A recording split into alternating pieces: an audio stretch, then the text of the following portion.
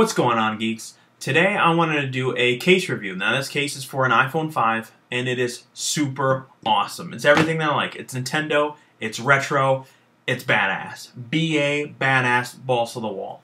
Now I got this from a seller on a website called etsy.com. Now it's like a small marketplace for independent sellers of different wares to sell their stuff. And this gentleman sells cases for I saw a lot of the iPhone cases. There's some Galaxy S3 cases on there, but I recently got an iPhone 5 and I wanted something really cool for it. I wanted something Nintendo and retro, and that's what I got.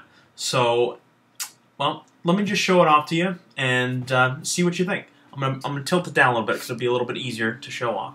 So what I got here is a duck hunt case.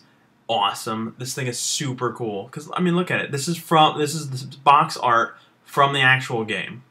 I mean, I love Duck Hunt. Duck Hunt is a great game. It's a fun game. It's a classic game. Really makes you think about those long nights that you spent in the '80s shooting it up, maybe putting the gun up to the TV screen. You stupid dog! You stupid dog! You stupid dog! You know, stuff like that. This game rocks. There's a hard plastic case. Just your standard hard plastic case for an iPhone. It's open on the top. It's fully open on the bottom.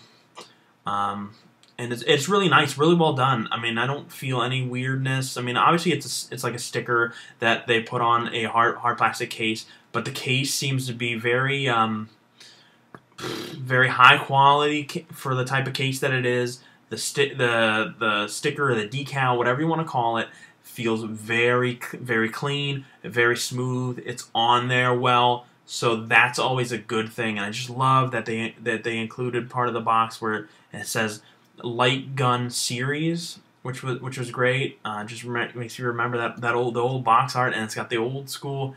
I think it's hard to read it, but you know it's the old school Nintendo seal. Let's see if I have it on one of these guys here. It's actually a little bit big. It might have been a little bit bigger in real life on the real life box, but you know, something similar to this guy here. Then the official Nintendo quality, seal of quality.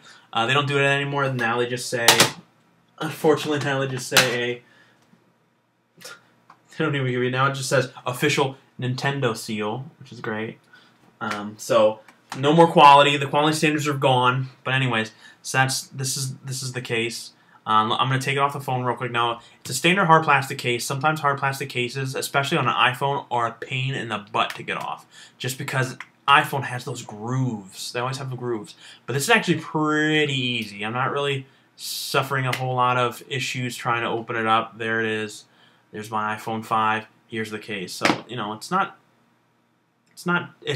incredibly thin, which is great.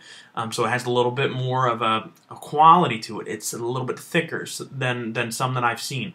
So that's great too. It's not terribly thin. It's got a little B logo on there. I don't know if that's the manufacturer of this or that stands for the B for brew. I don't from the seller, but I don't know.